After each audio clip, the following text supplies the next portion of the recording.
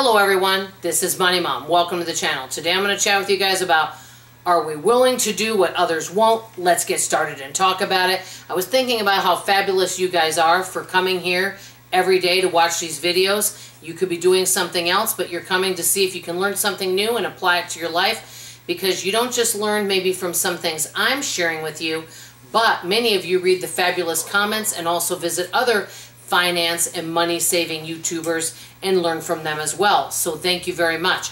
I wanted to share with you guys about how many of us are willing to do what other people won't to save money and live a debt-free or almost debt-free lifestyle.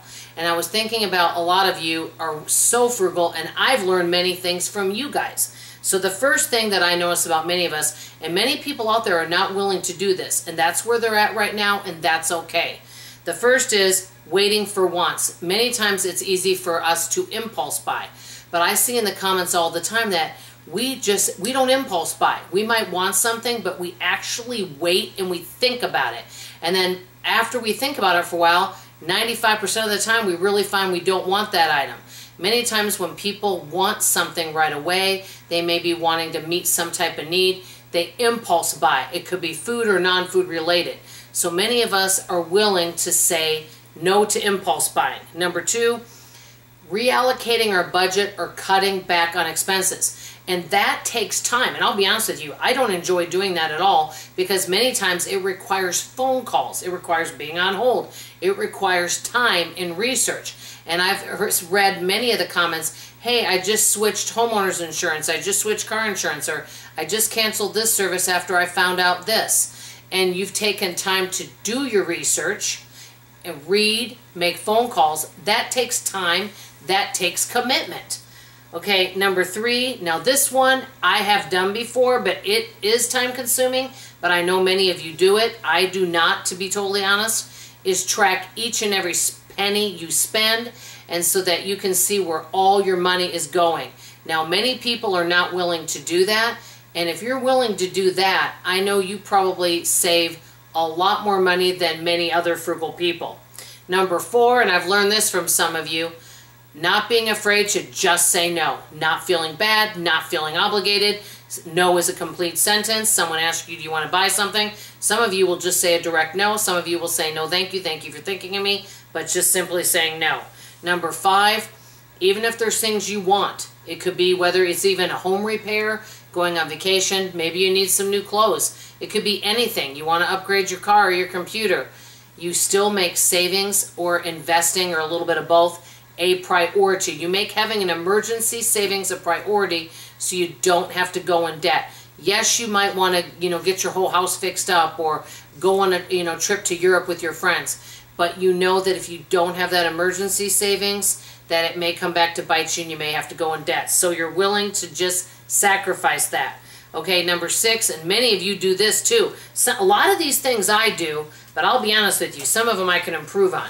Number six, learn skills so you can do things for yourself. I mean, I'm amazed at all the types of skills that many of you folks have, talents and skills. Some you share with others. It could be anything from small repairs, sewing, working on cars, anything. Basically also putting in flooring in your home. Many of you have learned to do things for yourself so that you don't have to pay others. So learning useful skills. Many folks are not willing to do that. Number seven, barter with other people. Trade skills or find ways to get discounted or free items. A lot of these things I'm talking about take a commitment and they take time. Okay, number eight, pay cash. And instead of just charging things and having to make payments, what you'll do is you may go without some things that you want to spend money on so that you could save, so that you could pay cash for a bigger expense that you know is coming. Okay, number nine, this is huge, and I've seen this with many of you, not caring what other people think. You may get judgments from other people that think, wow, she doesn't live a very fun life, or he doesn't live a very fun life. What a drag, you got to live a little. How many people have ever said that to you?